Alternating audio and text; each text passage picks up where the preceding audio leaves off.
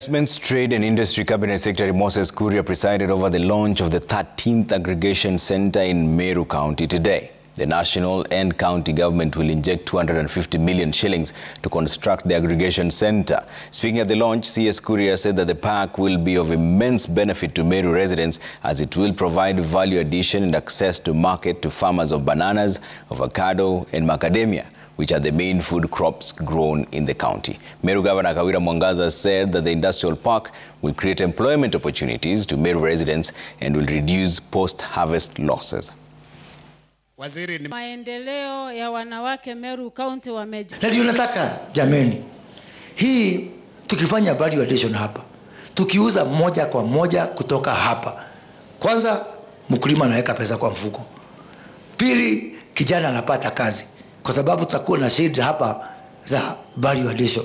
Rais ameniambia liwe liwaro, lazima uzunguke dunia yote, tafuta pesa, mahasula wa Meru, ukiwapatia pahali ya industrial park, ukiwapatia pahali ya aggregation, uwasindikize na mkopo na pia uwanunulie machine.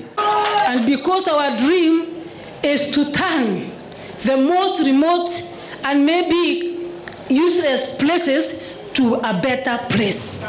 Na tunajua lapset inafunguliwa hivi karibuni. Tutateka advantage ya hiyo barabara kubwa. We will take advantage ya airport ambayo iko hapa. Na raia na mwananchi wa Meru atafurahia jameni.